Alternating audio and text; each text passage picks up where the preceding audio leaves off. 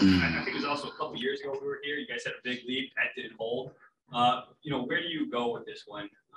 Obviously, probably enjoyed it. Yeah, I mean, this time of year, every win is so important when you think big picture and what you're playing for.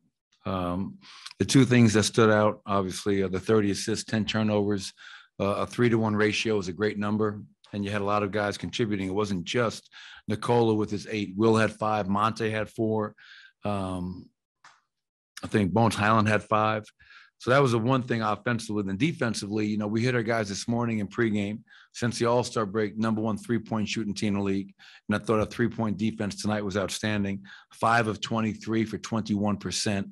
And you look, because a lot of the numbers are not like great numbers for us. They had 19 fast breaks. They had 64 in the paint and 14 on the glass. But you take care of it. You take with a 3-point line. You're going to give yourself a chance to build a lead. We built it, and we're able to sustain it. That third quarter sequence that ended with the AG dunk. Yeah. 9 guys touched the ball, I think, on it. How much did you enjoy that sequence? Well, you can only have 5 on the floor at one time, Mike. So 5 guys touched the floor. I understand what you're saying, but just, I know where you're coming from. Yeah, that was one of those clips where, that's Denver Nugget basketball. It was passing up good shots to get great shots, playing with the 0.5 mentality. And, prior to that, one guy had an open look, didn't shoot it. We wound up getting Aaron the dunk. When we play like that, when we have 30 or more assists, I think our numbers just in terms of win-loss are off the charts. And that's why I think we're still probably first or second in the league in assist percentage. That's our style of play. It's been our style of play. Guys embrace it. And for me, I think that's the best way to watch and play the game. What for 46 out of 48 minutes? As much, but the lead is big as 28. It's how nice is it just to have a couple of victories? You get some starters off the court and then you put a couple back. Just to get Yeah, it's great. Obviously, when you can kind of lead wire to wire, build a 28-point lead. Our bench scored 59 points tonight.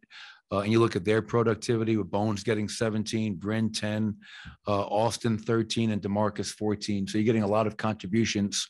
Nikola's back was tightening up a little bit. I did not want to put him back in the game once I took him out. So I give those guys credit for, not having us to forcing me to put Nikola or Jeff back in.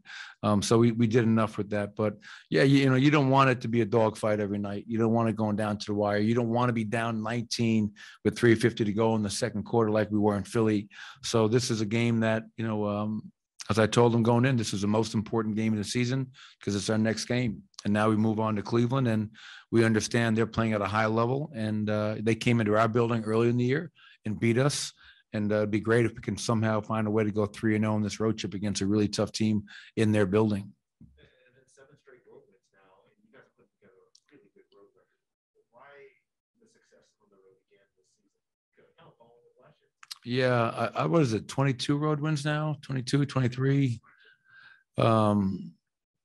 It's weird because usually, we're a really good home team, and our home is we just haven't been able to, in spots we put it together at home, but not consistently enough. And coming off the 2 home losses coming into this against Golden State and Toronto, I think on the road, you have that just us mentality, us against the world in another team's building, no distractions, whatever it might be. And I just hope we can continue to do it, because if you want to be a team that's dangerous in the postseason, yes, you have to protect your home court, but you also have to have the ability to go on the road and win some tough games. And think about it last year, we beat Portland on the road for game 6. Closing out a team on the road is probably one of the hardest things to do. So yeah, we're battle tested, and I don't think our guys are not afraid of the challenge of going on the road and winning. Michael, big picture question. There were MVP chants tonight in the crowd. You guys had a lot of people cheering you guys on. It did not sound like a normal road environment. Have you noticed you guys, what you guys are building, gaining more traction, not just in Denver, but elsewhere?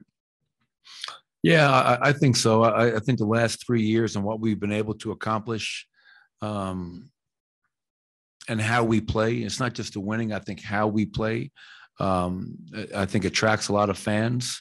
And I think the biggest key is Nikola. I mean, the number of Nikola Jokic jerseys that you see everywhere we go is just speaks to his greatness and him being a player that not just in Denver, but nationally and globally has the respect of the fans because of his style of play and his effectiveness on the game. It reminds me when I was in, Cleveland for 5 years with LeBron, it was so many times where we'd be on the road and at the end of the game when he was coming out, he'd get a standing ovation. He'd get MVP chants in other people's buildings. That's an ultimate sign of respect. And I think you're seeing that a little bit more and more with Nikola as well.